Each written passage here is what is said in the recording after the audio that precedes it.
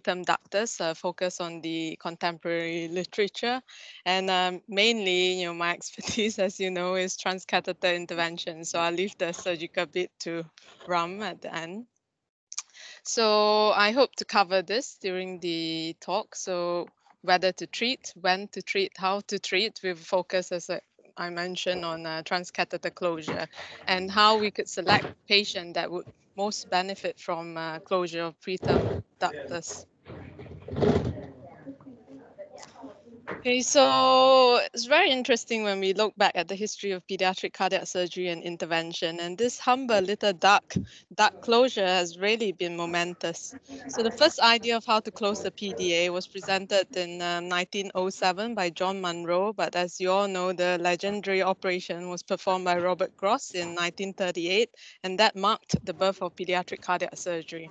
It's a very interesting story. So legend has it that the cardiologist John Hubbard drew his attention to the need for surgical closure of PDA. He then did lots of experimental work on dogs and other animals as preparation. However, his superior at that time wouldn't grant him permission to do the operation. But as soon as he left for summer vacation, his deputy, Thomas Landman, then gave him the authorization. So Gross then planned 2 surgeries on patients with open duct on the same day, so that if the first operation was not successful, he would still have another chance. It's very clever.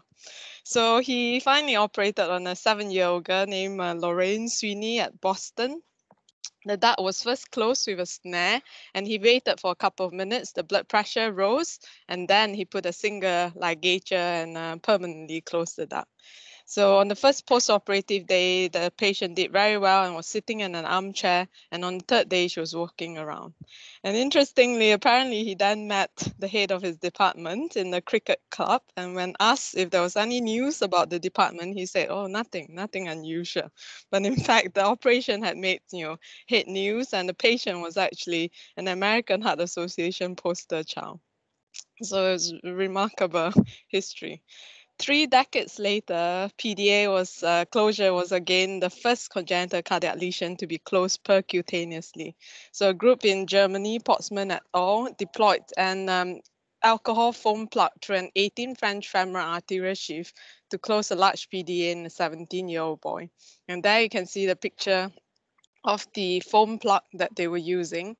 I couldn't find a picture of Portsmouth, therefore I put a picture of superheroes there. And, I think it's pretty amazing what is done. So, sorry. So 30 years on, and after countless innovations of devices and delivery shifts from 18 French right down to 3 French shift, now PDA closure has evolved to the treatment of choice in infants more than 6 kilos, children and adults. And we're all well versed with the literature supporting the efficacy and long-term safety profile of PDA closure, as you can see that. However, application in neonates, especially premature infants, are limited by the proportionally large delivery shifts and them being an overall really fragile group, as the neonatologists will know, and concerns of high adverse events associated with catheterizing these small infants. So the risk of adverse events is actually inversely proportional to the weight of the child.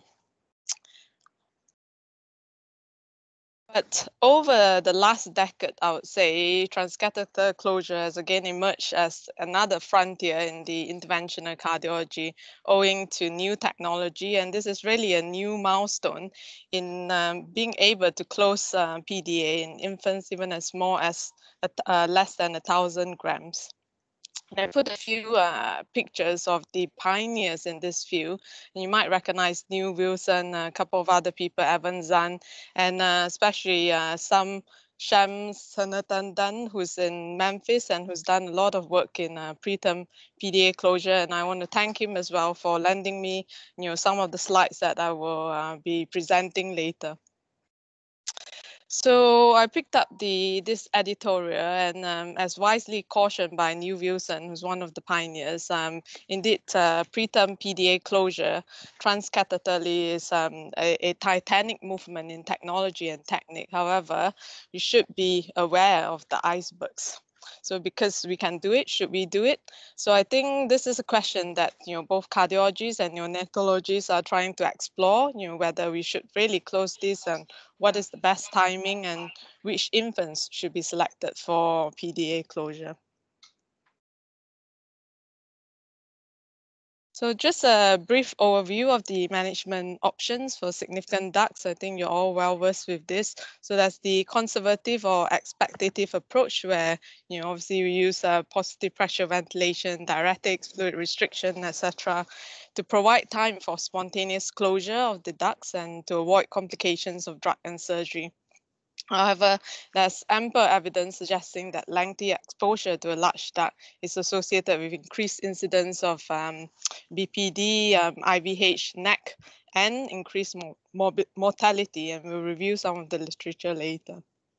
So drug therapy is generally the first line treatment, but there's variable success rates depending on the gestational age and duration of treatment, and well-known side effects on renal function and gut perfusion. Surgical ligation obviously is well established and provides definitive closure, but you can see a long list of potential problems such as vocal cord palsy, pneumothorax, infection, bleeding, which are real significant issues in these very tiny babies. And what's interesting is in the late 1990s, sort of early 2000s, there's been observational studies associating surgical ligation of PDA with long-term neurodevelopmental impairment. And that's really shifted the trend towards more conservative management in many centers, internationally from the 2010s onwards. So here you can see a multi-center study showing the changing trends in the management of PDA, particularly in infants less than 1,500 grams, and that's in the era of 2008 to 2014, including 134 centers and 28,000 infants. So I've circled them in blue and red. So red is surgical ligation, so you can see the trend going downwards, and conservative treatment circled in blue, the trend going upwards. And then this is another study really looking at referral for surgical ligation in premature ducts between two eras. So the black dots are the earlier era from 2006 to 2010. So the black dots was their starting point of the percentage that was referred to surgical ligation. And then the gray bars that's trending downwards is from the second era, where you see almost universally across the centers, there's a reduction in referral for surgical ligation. So what is the body of evidence that's swinging this change in neonatal practice? I mean, I really salute neonatologists. There is extensive literature investigating the effects of treatment of PDA on long-term outcomes. And this is immediately the picture that came to my mind after I did a quick PubMed search. Like, how do you eat an elephant? How do you digest all the literature? And I'm sure the neonatologists will have a better handle of this subject, but I will offer a very bite-sized view of what I've gleaned from the literature.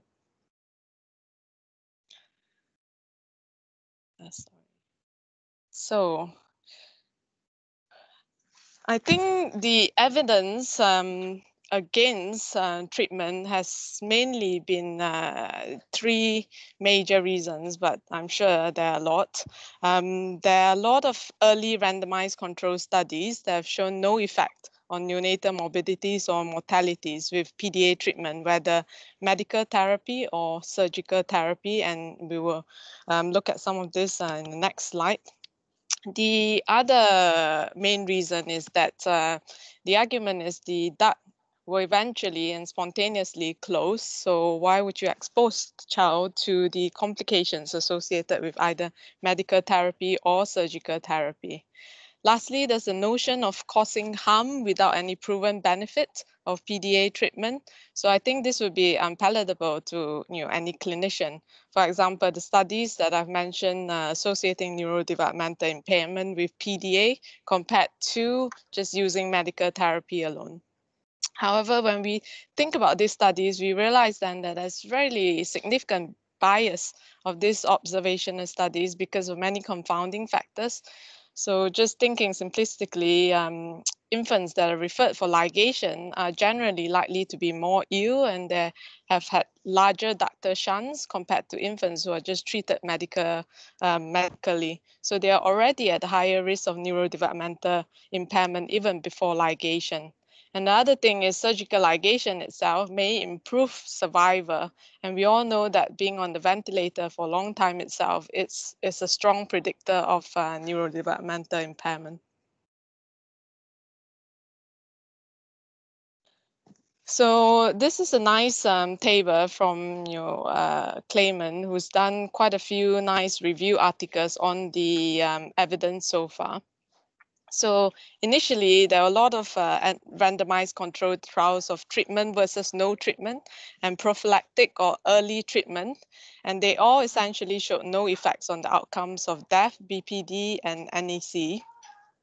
However, when we think about these studies that compare treatment to no treatment, we find that a lot of these studies, if not the vast majority, fail to recognize that no treatment doesn't mean genuinely no treatment. So a lot of these infants are actually having other treatment modalities, such as inotropic support, fluid restriction, and other measures to try and counter the hemodynamic consequences of the PDA. So if morbidities are found in the no treatment group or the so-called no treatment group, one has to ask, are the morbidities due to the persistent DUC itself, or could it be due to the other concurrent treatments that the infant is getting whilst waiting for spontaneous closure? So this really biases the results quite a lot. And the other thing is between these studies, patients who are on the conservative arm, if they deteriorated significantly, there's a lot of change in pathways. So treatment crossover basically. So if they meet a certain rescue criteria, then they switch over to the treatment arm. So then it's very difficult to interpret or be clear about the results of this two arm if there's significant crossover. And the other big argument is that all these studies were presented in the, or were done in the late 1990s, so it's really 20 years old. And the treatment, for example, surfactant and all the better ventilation strategies would have changed now. So thus, the results of those studies still stand in the current age. So because of all these arguments and of the earlier studies, then there came another flood of studies called the quality improvement studies. So these studies are designed to examine the role of prolonged PDA exposure, comparing one era to another era. So an era where initially treatment were given prophylactically or early compared to a later era where no treatment was given, on the assumption that if you're comparing one era to the other era, then the other management strategies are more standardized, therefore you limit some of the confounding effects. So these studies actually found some reduction in pulmonary hemorrhage, in BPD, when the ducts are treated early. And then most recently, there's the PDA Tolerate trial that is trying to limit confounders from ducts that would close spontaneously. So essentially, they recruited infants late, so 7 days on, and that essentially takes out the argument of some of these ducts might close earlier on its own without any treatment. The study actually showed no effects on BPD, NEC, and any other outcomes of interest. However, what that mentioned then is, are we then treating the babies a little bit too late? So taking together the quality improvement studies and PDA Tolerate trials, we are really thinking, is there a critical window of treating this PDA? If we miss this window and we treat them, we might not see any effect. But if we treat them at this critical window, then we might get good effects from PDA closure. So there's a lot of compelling evidence, I think, associated with PDA and pulmonary morbidity to actually think about treating these infants earlier. So in premature baboons, animal studies were exposed to moderate PDA for 14 days. And if they're compared to age-matched fetuses who are obviously still in mommy's tummy, there's significantly altered alveolar growth. So simplification of the alveolar and increased surface area of the alveoli. And when this baboons were treated with ibuprofen and duct were closed, that prevented further deterioration of both the pulmonary function and alveolar development. And the histological findings of this impaired alveolarization is very similar to the characteristic changes that we see in BPD and chronic lung disease in a baboon lung model. So in the picture, you can see the different stages of lung maturation, and this is from a mouse model. So during the late canalicular stage, which is usually 22 to 26 weeks gestation, the terminal bronchioles becomes larger and lung tissues becomes more vascular with formation of the alveolar ducts. And then in the secular stage, which is later development, so 27 weeks onwards, there are many more terminal sacs and alveolar ducts that form with thinning of the epithelial surface for gas exchange. And you can see in the bottom diagram in BPT, there's alveolar simplification with larger alveoli and very fewer septae. And and the pulmonary arteries are also smaller with decreased capillary density. And this is akin to changes in adult mice with COPD.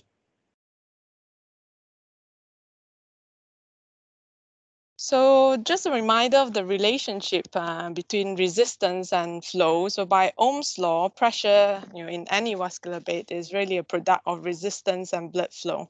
So we know that PVR normally drops after birth, the PA pressure falls normally, and the medial layer of the smooth muscle becomes thin. But if the duct is widely open, the pulmonary artery pressure may not fall as rapidly and remains quite raised for a little while. So with large ducts, there may be systemic pressures due to equalization, of the large duct, large defect, really. Therefore, I think sometimes, just looking at elevated PA pressure in the context of large duct, more often it implies that there's a large flow shunt as opposed to increased resistance. So in fact, if you have increased resistance, then you should have a decrease in blood flow.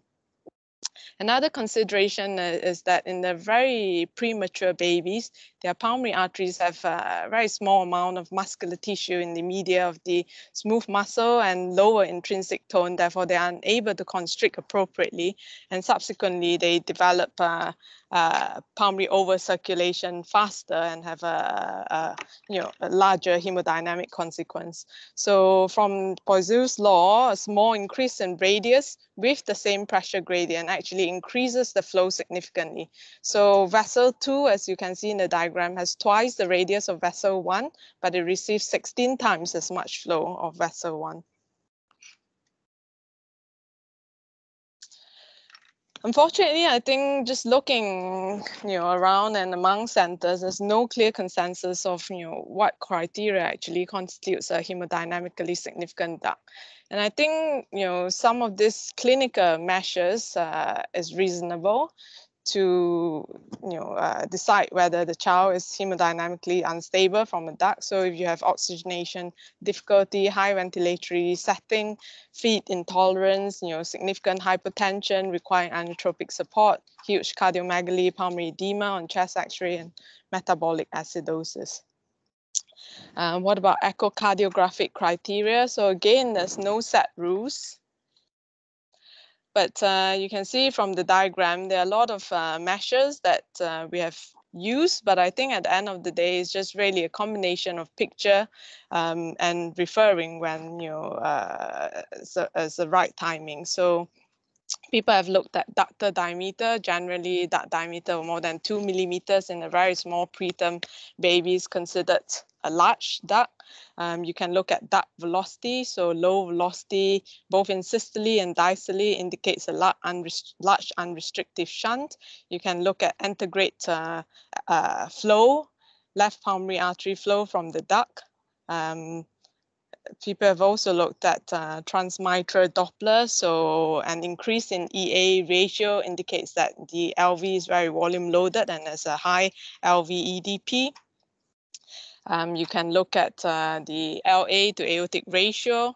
You can also look at retrograde diastolic flow. So more than 40% is significant reverse flow reversal from the duct. So I think the most common scenarios that we see are really what's illustrated on the diagram. So for example, case 1 is showing a 1-month-old preterm infant, maybe born at 24 weeks, and you see significant left atrial and ventricular dilation. So basically, there's a large left to right shunt from the PDA. And after diagnostic cath, I think this would be a PDA that would be obviously safe to close. And the elevation, as we mentioned earlier, of PA pressure is likely flow related. In the second case, this could be a later age infant, maybe 5-6 months old, 24-weeker, which has now developed severe pulmonary hypertension with right to left shunting. So this is relatively less common, but you see severe right ventricular hypertrophy, dilation, bowing of the septum in systole because of the suprasystemic RV pressure. So now the PDA serves as a pop-off to relieve the right ventricular pressure load and to preserve ventricular function. And it also may help sustain the cardiac output through the right to left flow at the cost of desaturation. So now ductal closure would not be a good thing, and it's obviously not recommended, and this is what we would like to avoid.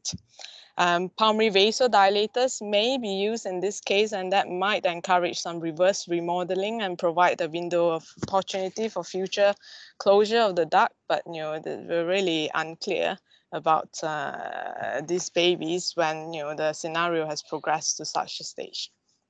So the third scenario is somewhere intermediate in between. So maybe a 3-month, 4-month-old, again, X, 25, 24-weeker with moderate to severe pulmonary hypertension and a large duct, and the velocity of the duct may be low volume, maybe intermittent bidirectional shunt.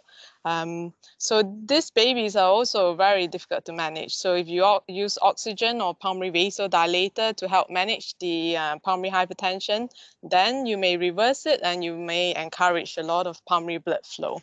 On the other hand, if you don't treat the pH, then it may lead to irreversible pH.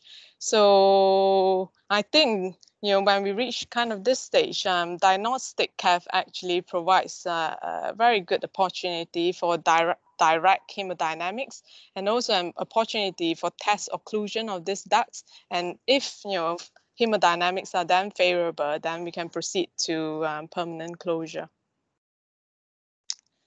So I think we've talked a lot about the background of why, how, when we close, and I feel like I've earned myself the reason to talk about transcatheter closure now. So there are different techniques as we've mentioned earlier. So the emergence of transcatheter PDA closure actually date back to the late 1990s, 2000s. And since then, there's been growing interest in a catheter-based solution to preterm ducts. So as mentioned earlier, there are remarkable advances in technologies and techniques and really increased collaboration between neonatologists and cardiologists to improve the efficacy and safety of PDA closure in these premature babies. And this is what we're hoping to develop in the Northwest region.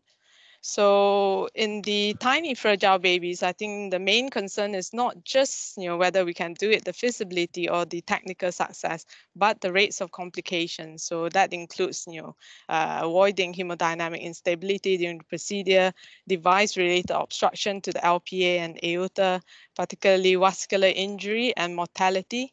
And in the next few slides, I'll present some of the larger studies of preemie PDA closures and how things have evolved over the years. So this is one of the initial and larger studies looking at AVP2, so on plaza vascular plaque, which is shown in the diagram for closure of preterm PDAs. So you can see that the sample size is not big, it's 52 infants, and the babies that was first trialed on were of a later gestation. So this study include less than 32 weeker. But good success rates, so 88%, and very low complication rates. But one of the big things that people have noticed is the arterial injury causing limb ischemia due to the procedure. So from that study, people then improvise to see if we can close the duct just through the venous access. And in this study, you see that they've performed the procedure in fewer patients and in smaller patients, but they've avoided arterial access and used venous access only. And there's a lot of realization now that actually transthoracic echo guidance is very effective for duct closure. And this is generally what's been adopted in many centers that close preemie ducts nowadays. There's also one center that actually invented a mini C-arm where they would bring the fluoroscopy arm to the neonatal unit and perform PDA closure at the bedside.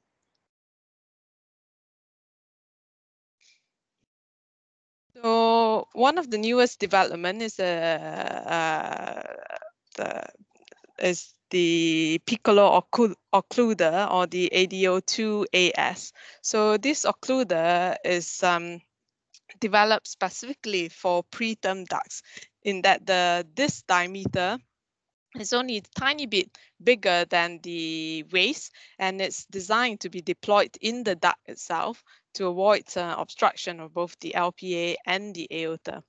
And it has many sizes and lengths to select the right device to be completely within the center of the duct itself. So this is a picture to show the proportion of this device compared to a pens.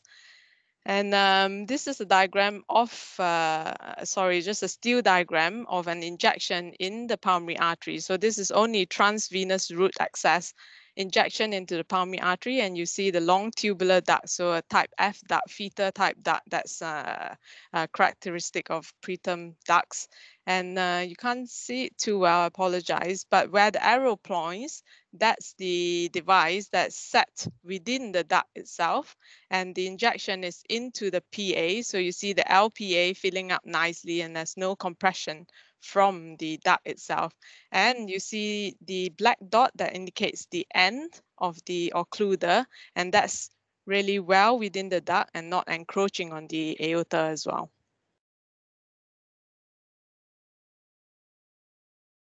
Sorry, I need to dismiss this. Okay, I think I'll skip through that because might have gone overboard with putting too many studies in. With the Piccolo trial, this is recently published in 2020. So they've done more than 100 patients in this particular trial, 100 patients, and they've achieved actually 100% or 99% occlusion rate with very low complications. So again, proving the feasibility of this device in very small babies.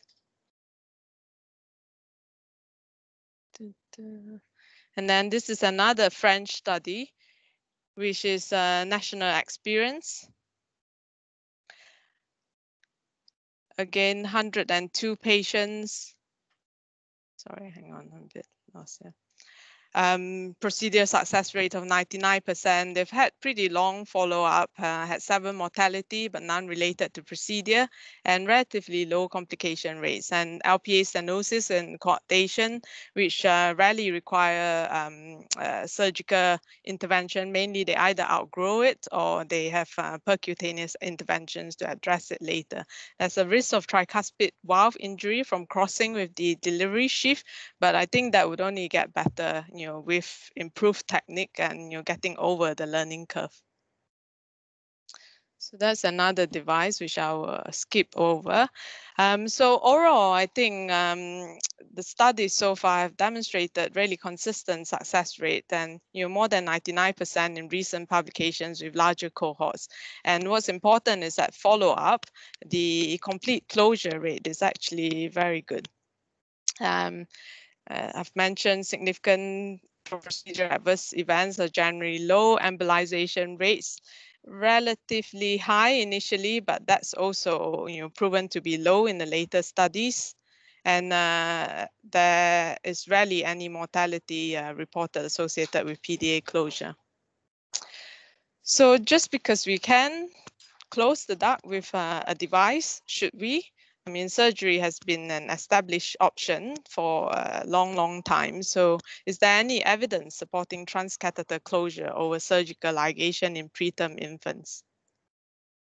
So this is a study from CHOP in 2013. So they looked at the respiratory status of preterm infants before and after percutaneous closure compared to those who underwent surgical ligation as controls. So they used this respiratory severity score, which is replicated in a lot of studies after this and in neonatal literature.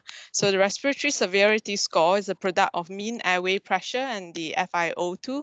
So a smaller score basically means that there's less respiratory support, and a value of less than 2 is really considered minimal support. So this is a very small study, I'm sure you will agree, and it's only looking at 8 pairs of infants who were on positive airway ventilation, going into surgical ligation or percutaneous closure. And you can see that those that underwent percutaneous closure had a significantly shorter time compared to the surgical group, going back to the baseline respiratory status after their procedure. So the group then concluded that PDA closure in small infants on respiratory support is equivalent in safety and efficacy and offers shorter recovery time than PDA ligation. Another very similar study with a bigger group, so comparing PDA closure and surgical ligation, and really showing essentially the same things, that those who underwent catheter closure had faster time to extubation and faster time to recovery of their baseline respiratory severity score. The other common phenomenon post-ligation is, common post-ligation syndrome, really, and that's evidence of significant LV impairment needing inotropic support or escalation of respiratory support in the 24 hours immediately following PDA ligation. So the etiology of this is not well known, but it's thought to be the inability of the premature neonatal myocardium to tolerate any acute increases in afterload. Therefore, the impaired LV function and high LVDP, pulmonary edema. In this very small study, and I think they just analyze it as part sub-analysis, really. They looked at the incidence of PLS in post-ligation syndrome in their cohort of babies who underwent transcatheter closure. And there's actually none that they found who had clinical post-ligation syndrome that required active treatment. They found reduced ejection fraction in 3 babies, and they all normalized. And they just compared this to a 30% incidence of PLE with their surgical ligation cohort, and these babies were age and weight matched compared to their percutaneous closure cohort. So suggesting less incidence of post-ligation syndrome with ductal closure via the catheter route. So then the last question that I will try to cover is the question about when to close. Is there any literature on the ideal timing for transcatheter closure? So again, I'm mainly focusing on transcatheter closure. I'm sure there are other literature on surgical closure. So this is a nice paper from Sham looking at the hemodynamic and clinical effects of PDA closure. And obviously he has the benefit of all the PVR studies and the hemodynamics that he had when he was closing all these ducts. Okay, so he looked at 100 of the patients that is closed ducts on, and these infants were all less than 27 weeks gestation at birth and weighing less than 1 kilo at birth. So he divided these groups into 3 groups. So those who had their transcatheter closure less than 4 weeks postnatal age, between 4 and 8 weeks postnatal age, and more than 8 weeks postnatal age. And you can see that these 3 groups were significantly different in terms of the procedure age and weight. So these were the baseline hemodynamics. And you can see that the group 3 infants, so those who were referred late or later, more than 8 weeks, actually had higher baseline pulmonary vascular resistance and higher pulmonary artery to aortic ratio compared to group 1, where the babies were taken to the cath lab under 4 weeks. And this is again looking at the respiratory severity score that we talked about. So these are the Kaplan-Meier curves comparing the 3 groups. So you can see that in the group that had comparatively late closure, so in group 3, took a longer time for them to have a respiratory severity score of less than 2. In fact, those that had closure within the first 4 weeks, so by 60 days, is that right? Yeah. By 60 days, almost all of them had returned to respiratory severity score of less than 2, whereas in the last group, group 3, there's still about 30% that still had significant ventilatory requirements. They then went on to analyze or divided their group to see what the influence is of high baseline PVR compared to those with lesser PVR. So the cutoff was 3, and again the point that I've mentioned many times, there's a quicker time to extubation and quicker time to return to baseline respiratory severity score.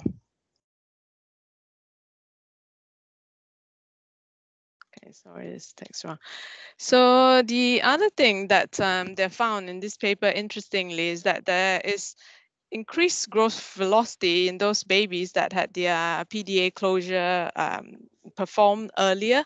This is, I think, did they reach? Yeah, so they reached statistical significance in that group 1 had 25 grams per day increase compared to 16 grams per day for the other group. So there's maybe evidence to support that earlier closure might help, but obviously, a lot of other, neonatal problems come into play there. So then the last question is there evidence to support PDA closure over conservative management? I think there's no clear data at the moment. As I mentioned earlier, a lot of the earlier randomized studies are biased in a lot of ways. So at the moment, Nationwide Hospital is piloting a study to look particularly at that. So it's called the Pivotal Trial. So they're looking at percutaneous closure versus conservative management. And this is genuinely leaving the duct alone. So they're recruiting patients less than 28 weeks, more than 14 days, so more than 1 kilos, and seeing what effect percutaneous closure versus conservative management will bring. And in the neonatal side as well, I think there's this Benedictus trial, and checking yesterday again, I don't think there's any updated results yet. So they were looking at medical therapy versus conservative therapy. So I think all these new studies, in light of all the evidence that we had so far, and knowing all the limitations, would be very informative to answer the questions of whether this preterm ducts should be treated, and what the ideal timing is. So for me, really, the conclusion is that ultimately we will need this super well-designed randomized control studies to give us more information. As it stands now, I think there's some evidence supporting earlier treatment. I mean, the timeline is still not clear, but from Sham's experience and the study that I've presented, seems like less than 4 weeks of age is beneficial before the onset of high PVR. And this is mainly in a select group of premature infants. So mainly those under 28 weeks gestation who are really struggling, and the less than 1 kilo baby, because the likelihood of spontaneous closures in this baby is really in the 15% range, even after 1 or 2 weeks. I think results of transcatheter PDA closure in preterm infants have been very, very encouraging and very exciting times for us interventionists. The midterm outcomes have been, consistently high, and this is only going to improve with, overcoming the learning curve in, every center, and more development of devices and techniques.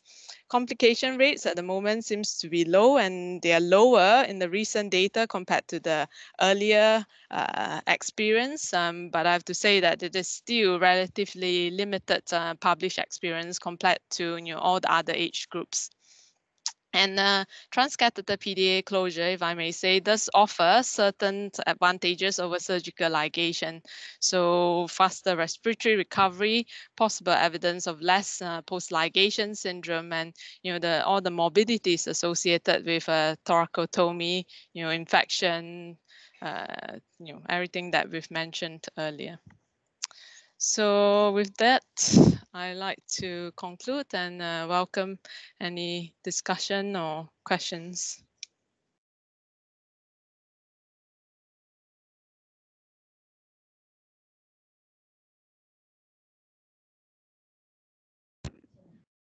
Arul, we can't hear.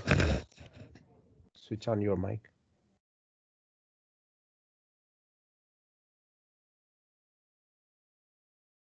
No.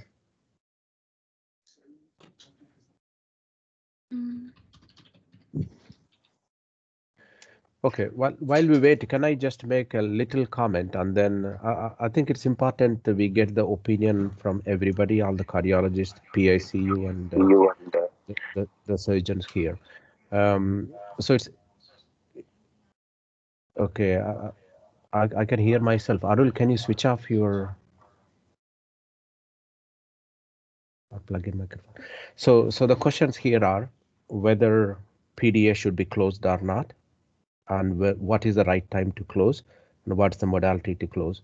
So let us park the argument between transcatheter or surgery aside. It doesn't really matter, and probably transcatheter is a latest advancement. Probably it has proved some advantages, but we can park that aside. And clearly the discussion point here is, do the PDAs need to be closed in prematures?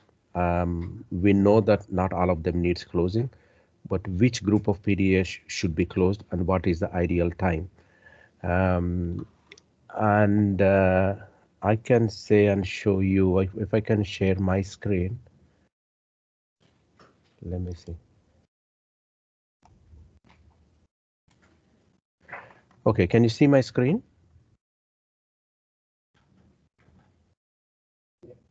Yeah. So I can make a statement that the country is divided. It's not a political statement, but it's a PDA statement.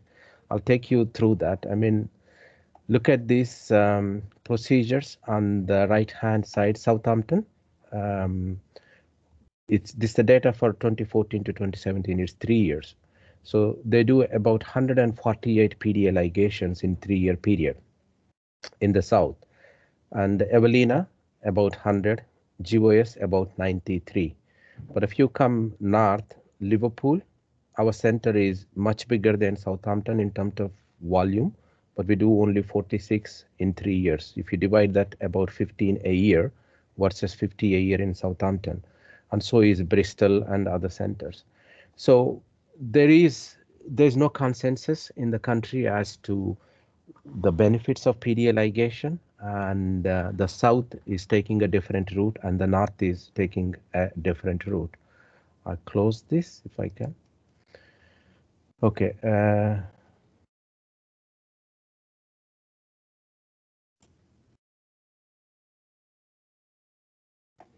Okay.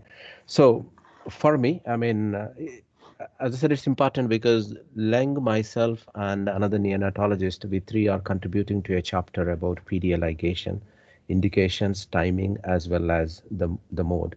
So that's why we want your opinion as well. So for me, it is clear that not all PDAs need to be closed. There are certain group of PDAs which needs to be closed. PDA in cardiology term, nothing but a big left to right shunt.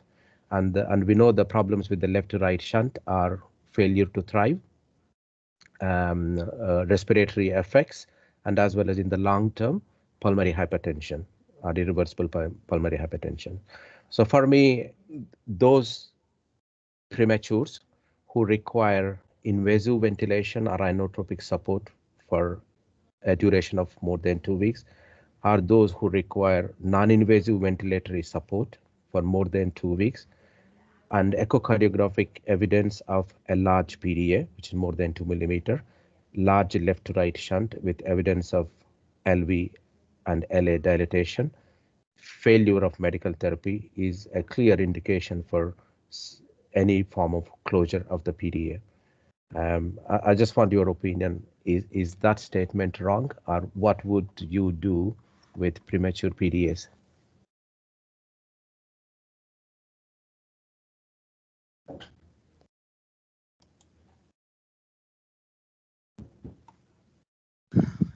Still there? Can I chip in? Yeah. So one of the things you've got to be careful of is using surrogates for your outcome. So really what you want as your outcome is some sort of measure of health at like 2 or 3 years of age, really long-term outcomes. And they're always difficult to obtain. They're really challenging. So technically, people want their papers published within a year or two. So they tend to pick out outcomes which they can measure within a year or two. And that's not to be ignored. But it may be, and you've got to be careful of this, that though you appear to have a higher PVR at a couple of months of age, if you don't close a significant duct, and I have to say the evidence that Leng's presented leans me towards closing earlier, but you have to be careful that when you look, you don't find that 2 years down the line, the ones that you closed actually did worse overall. It's just your outcome measures really need to be measured in the global health of the patient and not. It's a good starting point and it justifies a proper randomized controlled trial, but it's still not a great endpoint to just sort of say whether things looked bad at a month of age or 2 months of age, when what you're really interested in what the child looked like at 2 years of age or 20 years of age. Sorry, Rob, are you suggesting then that so you're saying that we shouldn't be closing these ducts if we find a I'm suggesting that in a perfect world, and I don't know, you would be doing it as part of a trial where you were looking at outcomes a significant way down the line. But the problem with that is nobody ever wants to. People want to get the government doesn't really want to. There's no money in it for anybody. Nobody wants to. It's much more expensive doing that sort of trial. I'm just observing that. Yeah. I think that's a very good idea, Rob. But we don't have that study, and it'll be good. Those who have done would publish another paper sometime later as to what they observed 4 years later, 5 years later. That's not the case. But given the evidence what we have, it is a little bit confusing. There's some says that there's no advantage. Some says that yes, there is advantage. What do you feel? What's your feeling? Personally, it looks like it's a beneficial thing to me. And if you can do it, and if you can do it with less. So one of the problems is if you, I'm not wishing to diss it or anything, but if you have to open somebody's chest and leave them scarred and distort the chest, which is a long-term sequelae, then that has to be balanced between your benefits. If you can close it, leaving no apparent mark, I don't think we've got any downsides to long-term. We've been putting duct devices in patients for a long time, and I've not come across any long-term side effects. Of course, they might have a side effect at age 60, but at the moment that seems to be a very minimally invasive, minimal side effects, successful. So I think you're in a position to justify that step. I think if that can't be done, I think the evidence that we have leans towards even surgical closure if you have to. Well said, Rob. Well said. So Agree. first of all, I was just going to say to Leng that the presentation was fantastic. It summarized it extremely well. And going back to Ram, see, between the South and North, the divide is because the people, mainly Neil Wilson, who is a pro-PDA closure advocate, and then few other people just push this PDA to be closed early, and also the neonatologists. But compared to North, especially women's and both Manchester, they're not very keen for PDA to be closed early. And that's maybe, I mean, from Northwest I'm talking about. So with this presentation backed by some scientific evidence, we should be able to get more patients to come in and to close the PDA early. The smallest that we have done here is 2.3 kilograms. So we should push the boundaries and get this program started soon. I think I forgot to mention, Leng, the presentation was excellent. It's a very good scientific presentation. I'm sorry I forgot to mention that, so, but it's excellent. But Arul, I mean, and Leng, the Shams paper which you quoted between 4 weeks to 8 weeks, that does makes a difference, isn't it? So if you were to close a PDA, for me, that is the ideal time you have to. I know there are a lot of PDAs who do not need closing. They're progressing well if they do not require any form of oxygen therapy. We know that even oxygen therapy long term is not good for their lungs. And interesting, the lung terminology is changing. We still keep calling chronic lung disease, but they don't call that anymore, isn't it? They call it as bronchopulmonary disease. Correct. Yeah. So if you were to make any difference, that's the ideal time we should intervene, between 4 to 8 weeks, for those particular group of premature PDAs who are still requiring some form of ventilatory and oxygen treatment with evidence of no weight growth, failing to thrive, and etc. But it's good to hear from other cardiologists and ICU and surgeons, Joyce and Fu. Can I just point out I do have a conflict of interest because I only came in about halfway through because I was on another meeting, but I just saw the later stuff which looked very good. It's an excellent presentation, Rob. It's recorded from the beginning. It's worth watching again. That's the most important. All right, I do have a bit of a comment. I didn't follow completely, but I was just wondering from our this is digressing, but from our recent M&M last week or the week before, where we had quite a number of ex-prem PDAs who didn't do exactly well after PDA ligation. I wonder whether some of these patients whom we are treating so conservatively for so long, have we left them too late? Therefore, they have had a poorer outcome after cardiac surgery. So as Leng puts it, if we were to sort of intervene on them much earlier and in a much less invasive way, would these sort of ex-prem babies have done a lot better in the short term? Yes, as well as in the long term, which we don't know. What the outcome would be like if we had left them alone, and if they had not had any surgery, would they be any better off 2 years down the line, 10 years down the line, 20 years down the line? You're right, Joyce. I mean, we don't follow up these patients. Unfortunately, it's only a small number we see at the end of the other spectrum, which we are not happy with. I mean, the case we are going to do this Friday is a premature PDA, came in with almost irreversible pulmonary hypertension or significant pulmonary hypertension. Now we're closing the duct. We're leaving a fenestrated ASD for this baby. So the risk has now increased to 25% for this child. And of course, we don't see many. We only see few. But those few cases we see make a huge difference for us to push for early closure for those who needs closing.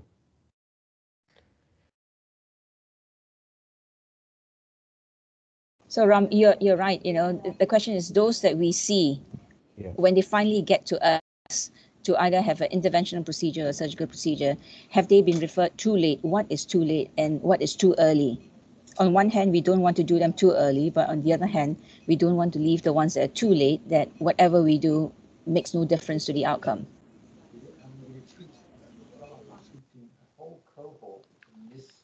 You're not, Rob, we can't hear. I'm not really. I was waiting for other two people who've had hands up. Sorry, two people have had their hands up before me. I'm just having a kind of moan in the corner, really. Well, now you've the problem with that question. It's a very good question, but you then have to sit back and how would you design an experiment which answered it? And then you've got to ask yourself the question: what is your number needed to treat? And then you've got to ask yourself, if your treatment has a downside, what is the risk to the patients who you treated you didn't need to treat, who get exposed to the downside of your procedure, versus the patients who needed your treatment, but you couldn't identify them in your, it's very easy to look now and say, oh, if we treated this child earlier, we'd have been better. But the question you have to ask is, could you have told this child when they were a month old? Yeah. Anyway, it's not that it's not a reasonable question, but when you start trying to design an experiment in your head about how you would find out what the relative risks and benefits are, you find you've got to do very complex studies. And I come back to the fact that on the whole, the medical profession doesn't really like doing that because it's just too resource intensive and it takes a long time, and the whole point about research, I mean, it's one of the failures of sort of research is it's very short-termist in many ways. People need to churn out papers each year. They need to have and sitting there and investing in outcomes which might be 10 or 20 years down the line is not kind of easy for them. I'm not saying they don't do it, but it's not easy to do that. I mean, there is actually a really nice quote about, I'll have to look it up, about societies flourish when people plant trees that they'll never see grow, which is all about, investing in the long-term future rather than a short-term future. It's a good question, Joyce. It's a perfectly reasonable question.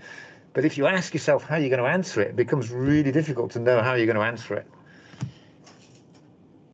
I agree with you, Rob. The problem is that, most people are not that patient to wait 10, 20 years to see what the long-term outcomes are. And also, in the absence of a perfect evidence, you have to act with the evidence you have got. Is that correct? No, that's a fair point. Yeah, isn't it? Because we may not have the perfect evidence, but we just have to work with the evidence we have. There are other people who wanted to, Fu and Nayan and Ramesh.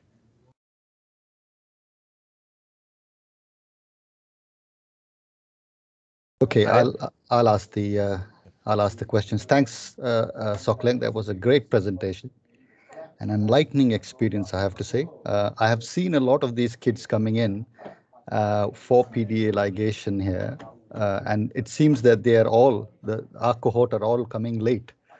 I don't know the outcome because I don't follow them, so the neonatologists are the best people to judge even the short-term effects. But I take all the conversation on board, including Rob's, that we don't have data.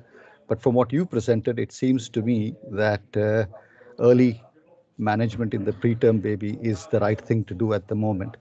And how we get that the long-term data is questionable. Yes, it could be Sham and other colleagues who've already done this. A lot of work may produce this data in the future, but at the moment, I'm comfortable with suggesting early treatment. The only question I have is two, really. One is we are potentially seeing a big increase in our numbers from the data that Ram presented, almost 3 times as many coming in for PDA device closure, and whether we have the capacity to do it. That's one. And the second thing is, Nayan, let me just clear that it's the other way around. We are seeing less PDS here than in the south. So 50 per year in Southampton versus 15 per year in Aldehe.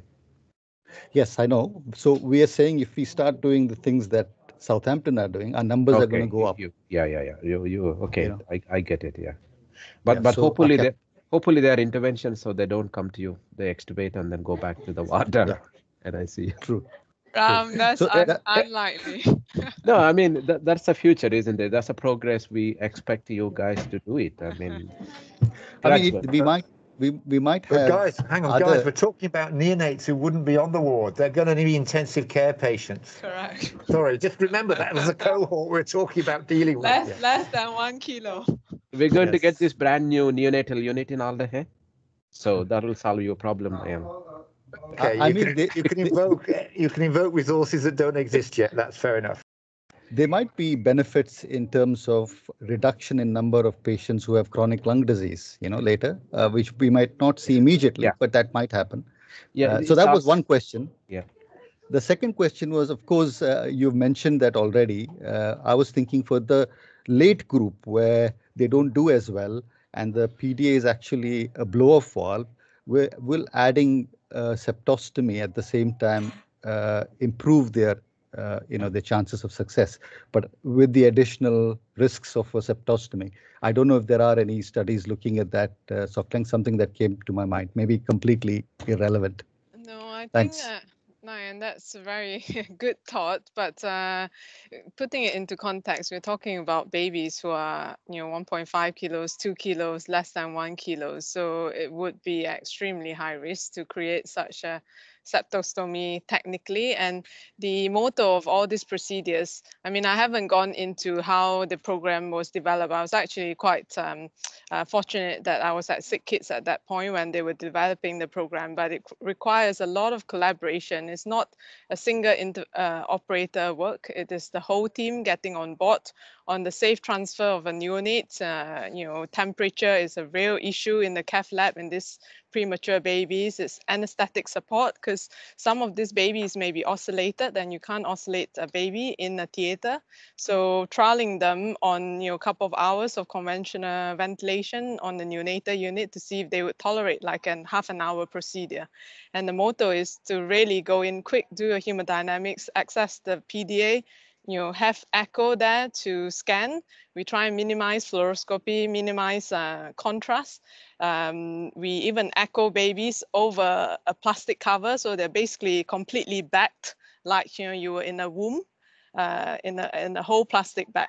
You echo over the plastic bag, you do your procedure in and out back into the incubator. So from talking to Sham as well, they generally, if the PVR was high, they would do a quick nitric oxide and oxygen tests as well. They wouldn't occlude any ducts that still had a PVR more than 5. And I would be even more conservative in that I wouldn't even consider if PVR drops less than 4. So there are a lot of considerations into all this. Okay, great, thanks.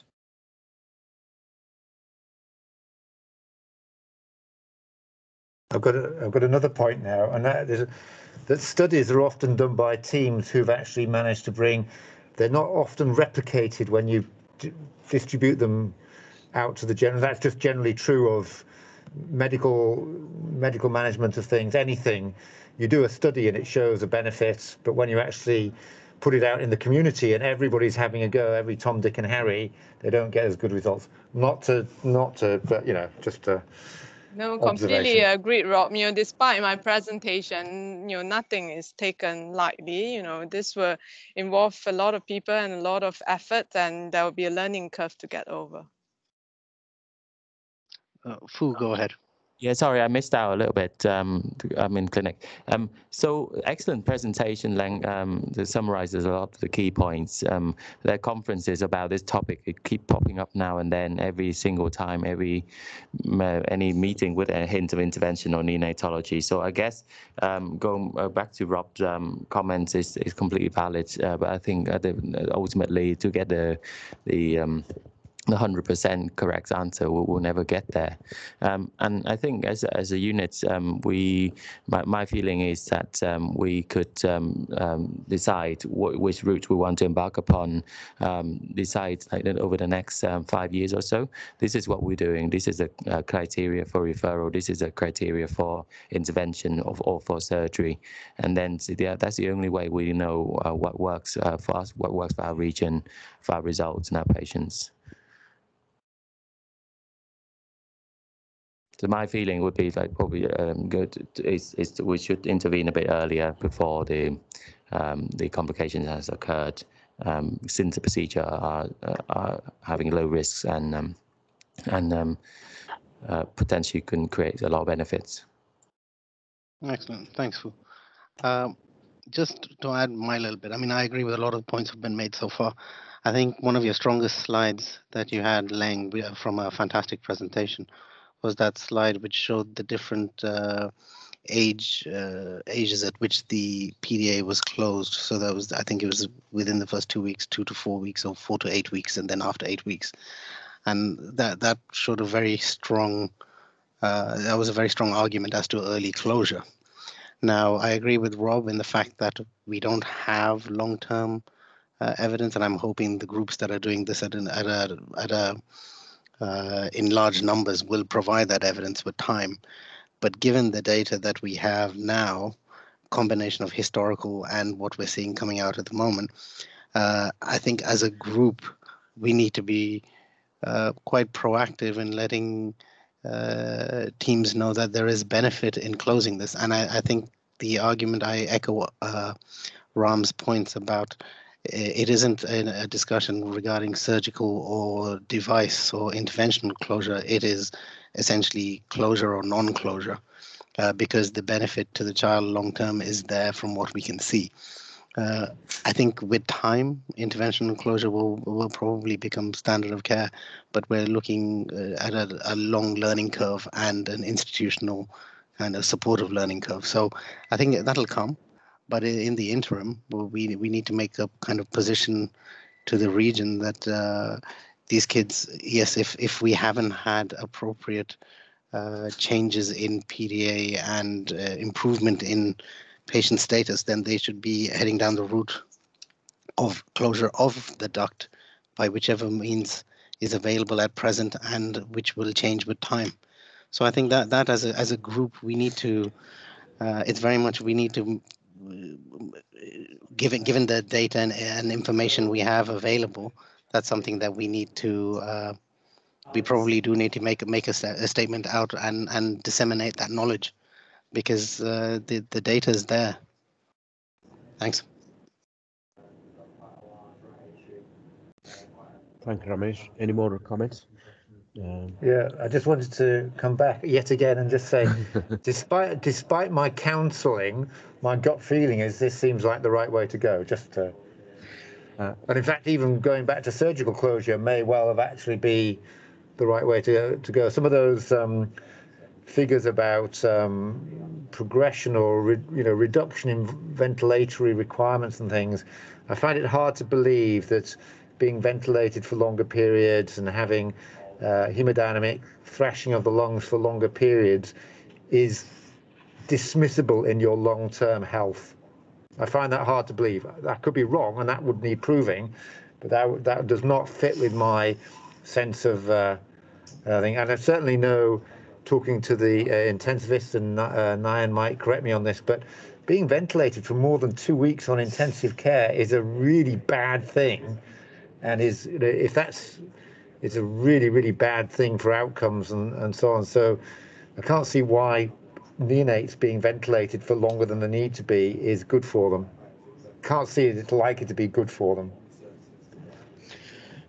Yeah, thank you, Rob. I think clearly we lack the evidence in that point of view, isn't it? There's no comparison between the differences of oxygen requirement, ventilation, NEC, pulmonary hypertension in those who were ligated and those who were not ligated. We don't have that. I think you've got to remember the history of the whole thing. Yeah. This comes out of the development of a kind of basically a gut feeling decisions about management, which is everybody felt that closing the duct was the right thing to do and do it. And then some people, maybe like me, who come along and said, we haven't really proved this is the right thing to do. And there was a bit of a kind of like, well, let's just throw it all away then and start again without, I don't know, without swapping to an alternative evidence-based outcome. It just kind of like, well, let's just stop doing what we're doing and leave it. And so we've kind of done this not very good trial. We ought to know by now, we ought to have some evidence about even long-term outcomes for the general strategy. But then it's just difficult to get people to kind of collate all the boring information and put it together. I would find it hard to believe that they don't do better with those significant ducts got rid of and getting off the ventilator quicker, personally. Yeah. Thanks.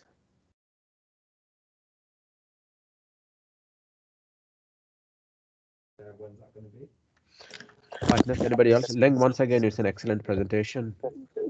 So do you think we should change the protocol somehow and disseminate it to the network? And there are a few things. I mean, we need to take the neonatologists' views as well, because they might see something different. I mean, within the available literature, I think the northern neonatologists are looking at one direction of evidence, southern neonatologists looking at another direction of evidence. But what would have been nice from the neonatologists here to look back and then see, suppose like the ventilatory time, oxygen requirement time, hospital stay for those who were ligated, and a comparable group to see those who are not ligated. So that is something easy that for the neonatologists to do retrospectively. But there is a significant difference of opinion among the neonatologists and the group. So I think we should take it further.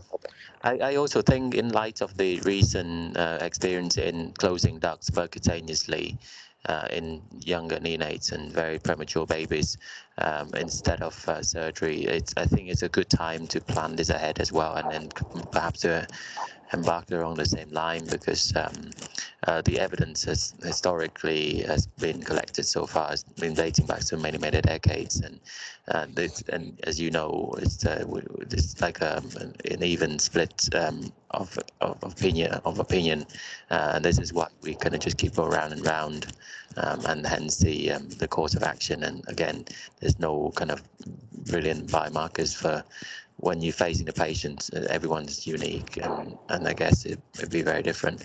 So if, like, just echo the points of other speakers previously, if we can endorse this is what we think is going to be in the next few years or perhaps, and we would like your support and as to see what they think, yeah, whether that's the right approach.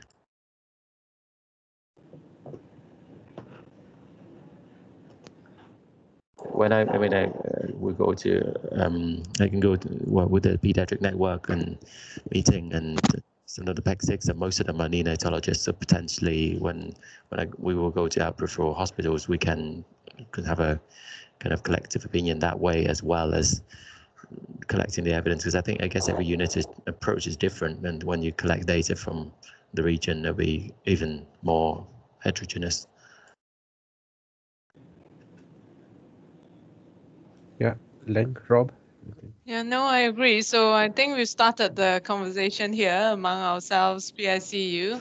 And if I, gather correctly, our general impression is that we like to, have the referrers in earlier, and there's some benefit in whether surgical or transcatheter closure early.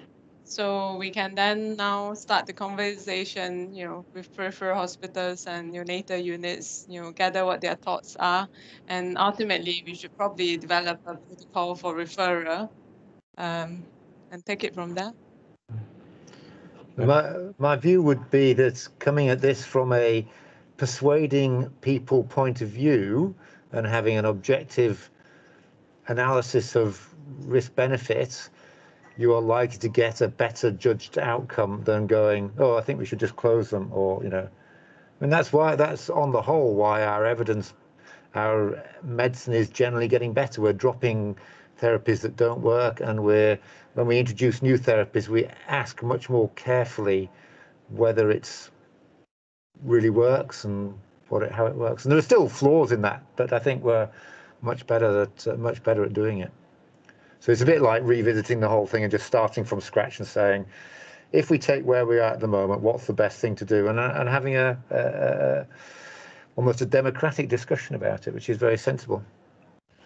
Thank you. I think what we can do, Leng, is that when we finish our work, we can make a document for our team here, and then once we go through that and approve, we can circulate to others, and we can work that way to come to a consensus and then come up with a pathway, our recommendations, our SOP for PDA ligation in the Northwest.